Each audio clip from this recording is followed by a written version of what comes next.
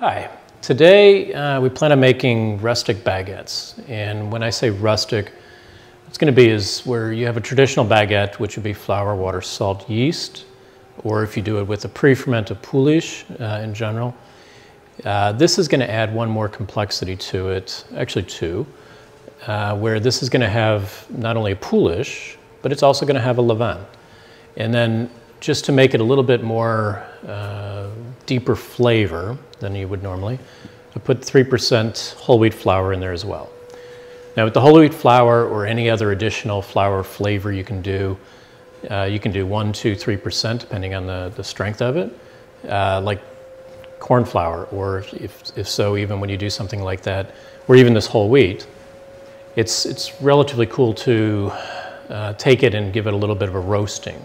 So you can put it in a sheet pan, put it in the oven, very, very specifically watch it, kind of flip it around a little bit. It'll only take probably 30 seconds or something.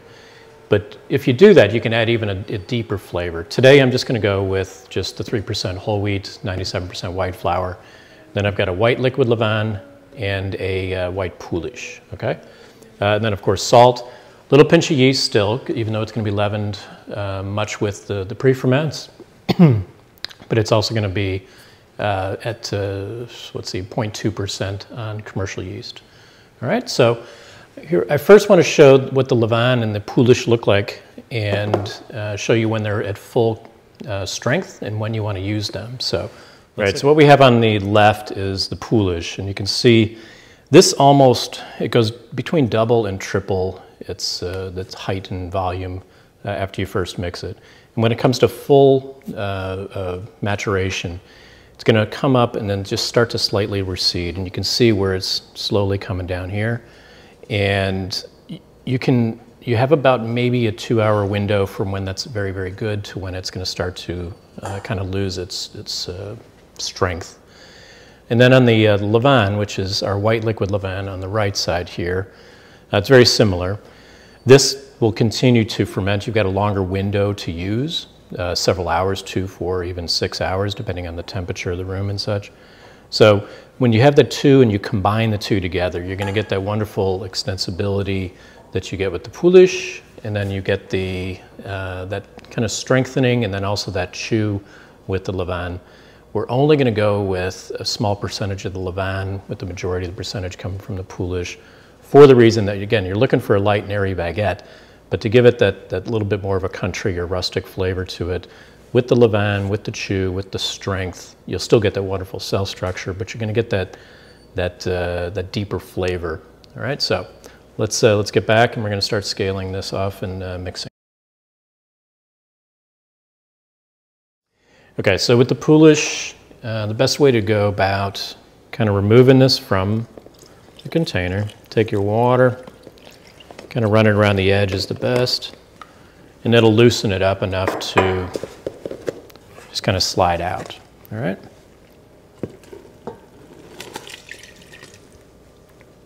All right, you get the majority of that out right in the beginning.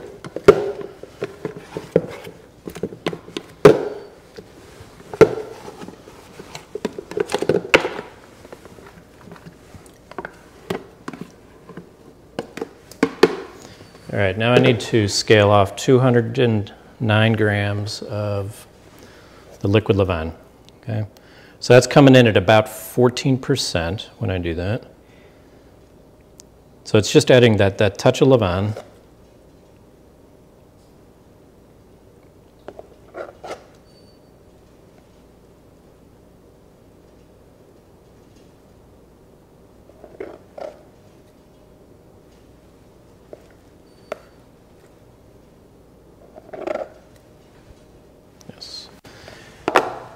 And then all we're going to need now is dries as well as salt and yeast. All right, a little bit of the remaining water as well, of course.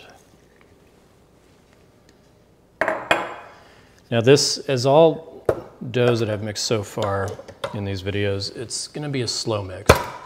And this still doesn't have any enrichment, so there's no additional fats. So the best way to go about this, especially on a KitchenAid mixer, mix it at a long, slow speed. With the bulk fermentation, do some folds to build up the strength.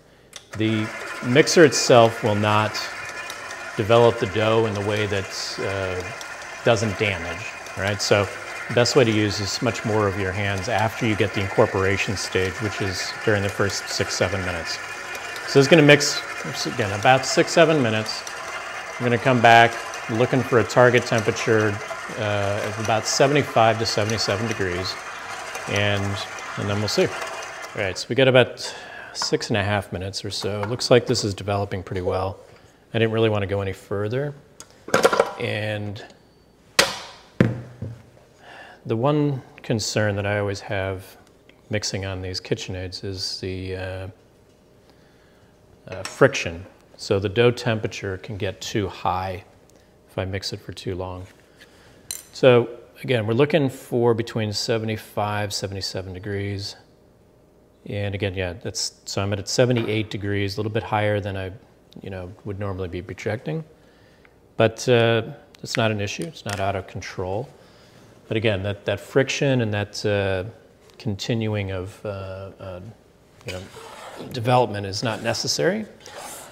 And so with this dough, we're going to bulk ferment for approximately an hour and a half, maybe an hour and 45 minutes, okay? And again, depending on your dough temperature. This is not necessary to fold, but I'm just going to kind of put it in a position that it's together better. And what we're going to do with this, I'm more than likely going to fold this at about 45 minutes, okay? So let it bulk ferment, come back, check it again. Again, each and every time you mix a dough, and when you do it more consistently, you'll know what to expect. But you have to get a feel for what the dough is going to do and what you're expecting it to happen in the next hour to two. So each and every time you do this, pay attention whether you need a fold or you don't need a fold, or if you need to hurry up on the timing and such. Okay, so going in at about 45 minutes, the dough is coming along very nicely. It's going to be, let's say, about an hour and a half total. But what I want to do is give a fold because it's not coming out of the mixer enough to be that way. So.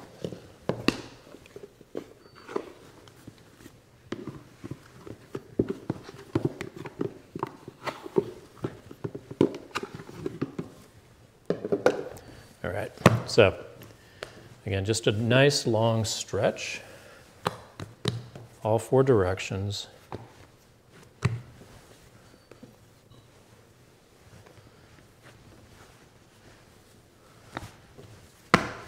Okay, looks very nice. So given both the fold, the length of the fermentation, the acidity, everything, these are the things that helps to build up the overall strength. So we have a very nice dough. Come back in about another 45 minutes and divide. Thanks. Okay, so we've got an hour and actually about 45 minutes this time around, and the dough looking very voluminous, very, very nice. Looking forward to the way this turns out. So we're going to divide this and pre-shape as you would for baguettes. And it's essential on how you do this, the care and the steps taken when making baguettes. There's a reason they use this to judge the quality of competition in bakeries and such. So technique is everything in this.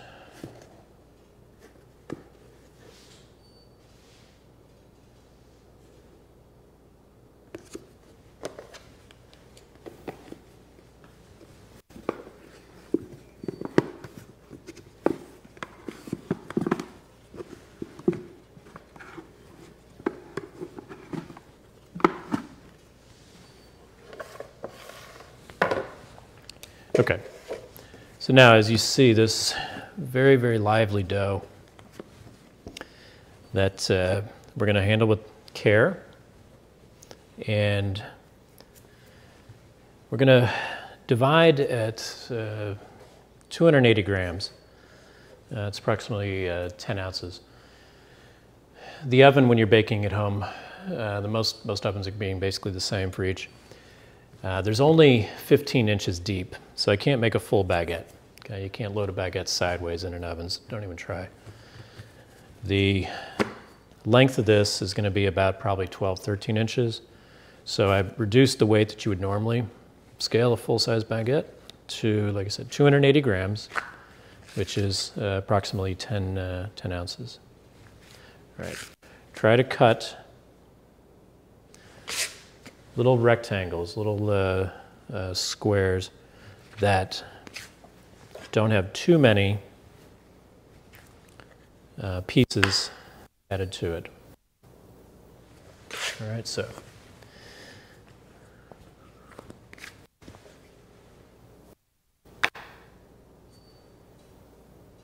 All right. Cut the long strip. Try to cut again, approximate to the size.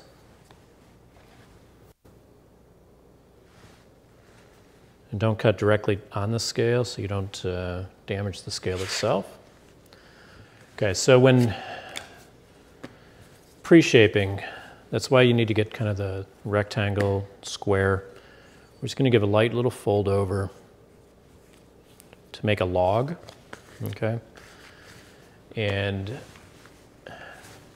we're doing so with, you know, a very gentle touch. All that gas retention that's happening during the first fermentation, we want to retain it, and then we'll deal with it later after we're shaping. So again, it's just a very gentle thing. Now, if your dough is very loose, you can pre-shape a little bit more aggressively to build up additional strength, okay? But this dough has approximately 67% hydration. Between the mixing and the folding, that's all been coming along nicely, so that's not something I need to worry about. We're going to let these relax for about 20 minutes and then come back. Okay, so we're going to shape. These have had a chance about 20 minutes to relax. Again, the steps in the process to get to making a very good baguette is giving it the time, the attention, the detail as you're doing it. It's not hard. It's just kind of follow the process, go along with it, gentle hands all the way through. And as we shape this, okay, you're just gonna, again, kind of release it from the table. These are a little bit smaller, obviously, so these would be more like demi baguettes, but we're just gonna kind of fold over, and I'm gonna press in with my thumbs more than anything, okay? And just give it a light little fold, and then, okay, seal it, all right? Now, you want to release it from the table before you start to shape. So if my seam is here, and I'm going down, when you shape, it's going to be an even pressure from all fingers as you do this. And what I've found when you train a lot of people doing this, a lot of people like to stand to one side or stand to the other side. It tends to get a little bit more tapered this side, a little fatter this side. Try to keep with even pressure, giving that pressure all the way down to the baguette. Okay, so I'm going to taper these a little bit more than I would for, like, say, a traditional baguette for the more rustic look. This is also going to be floured on the couche with the seam up so that we can have, you know, a nice coating of flour on the top of the baguette as well. All right? So, again, just the seam up. Do that. All right. Same thing again. Just a gentle fold over. Okay. Press in with your thumbs. Give it a little bit. Release it from the table. Now you can actually roll it through a little bit of flour if need be. Not too much because you'll just basically start sliding it. Okay. And then going with the taper. Find your seam. Okay, that's what's important. Make sure that you have enough room to be able to do this. So, all right, a few more baguettes, flour on the bottom, seam up. All right, so we've had final proof at about 2 hours, maybe 2 hours, 10 minutes or so. And what we're gonna do when we load up the baguettes is cut a couple baguettes, and then I'm also gonna cut a couple epi. So you do a little bit thing where it basically kind of creates a baguette into some rolls. All right, so again, with transfer peel, now if you remember, these were proofed seam side up. Okay, so we're gonna roll these over, have like so.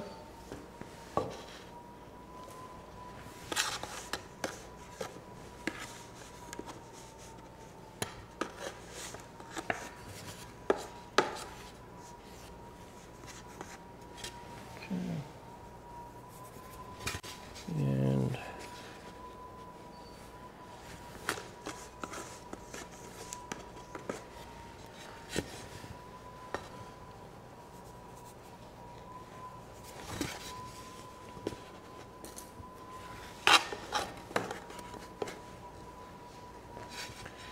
okay, so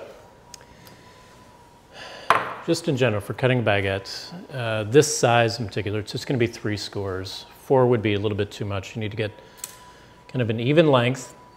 You score overlapping by about 1/4 to 1/3 each score, and keep it within the shoulder itself. Okay, so in other words, the shoulder being the sides there. So it has to be overlapping like so. Okay, for epi, what we're going to do is take scissors, which I'll show you on this baguette in particular how to do. So if I'm going to score a baguette, again, just it's going to be 3 very sharp blade, maybe 1/8 of an inch to even a 1/16 of an inch deep at an angle. Okay,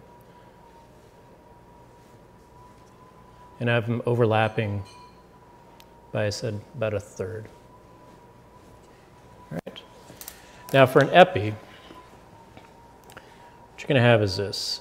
It's going to be cutting it with scissors, again, at about a maybe 45-degree angle. If you cut up too high like this, when you need to move the bread over, it's going to kind of create this little crease. So what you want to do is try to get an angle, and you're basically going to take your thumb go one direction, your finger go the other direction. You're going to go back and forth and cut a piece. So it's just going to be like that, a little bit over. Just let it kind of rest and fall to the side. Okay, it's not necessary to force it. It'll just come up like that. Basically what it's going to do is give it just nice kind of a roll. And then instead of doing just 3 scores, on a rustic baguette, often what you'll end up doing is actually just having 1 long score. So all the way end to end, just a little flap up. All right, so when we load this, again, you have to be careful what you're doing.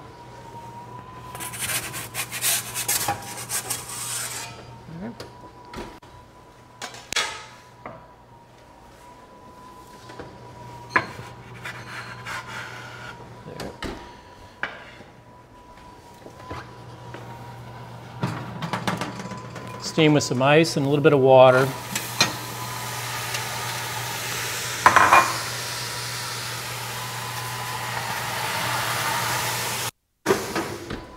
Okay, and you get a really nice result. Probably the bake on a home oven is about maybe 25 minutes, maybe 27, depending on your oven temperature. At a bakery, you're generally trying to get up around maybe 21 to 23 minutes, but this will take a little bit longer. So about 25 minutes or so, we'll check it out. All right, so rustic baguette. The final bake came out very nicely with, when you have the Poolish, you have the Levain, a little touch of the whole wheat, a little bit longer fermentation than you would for a, maybe a straight dough or just a traditional baguette with a Poolish. You get a little more depth of color, a little bit more depth of flavor as well. And it's going to have a little bit chewier crumb. Okay, it's still going to have a thin, crisp crust, but it's going to be a little bit chewier crumb. And overall, it's just a different approach to making a baguette. It's another way to think about fermentation. It's another way to think about how to create something in your mind that may be a little bit different. So try the ideas. Put different pre-ferments, different sours, different things together. Don't overcomplicate it. That's the main thing. Just make it a 1, a 2, possibly situation. Maybe a 3rd, but that's it. Don't muddy it up. That's the idea. But wonderful baguettes, okay? Nice little demis that you can do in your home oven. I actually had more than this. My kids loved eating them, so I lost a few on the way. But I think you'll do the same as you're making yours. The Epi as well, very simple to do. You got a nice little roll that you can kind of just break off. And actually, a nice other thing to do with this, sprinkle it with a little water prior to baking, and sprinkle some sea salt on it, or even like an herb or something. But sea salt matches so fantastically with it, and you break it off, and it's a nice little roll that you can add to a salad or something of that nature. So overall, very happy with it. Follow the videos, look at the whole spectrum, because each one has been building on another concept. So if you watch the whole series that we put together, I think this is number 13. You can follow it at kingdombread-tampa at the YouTube channel, and then as well at our website, which is kingdombread-tampa.com. All right, so enjoy.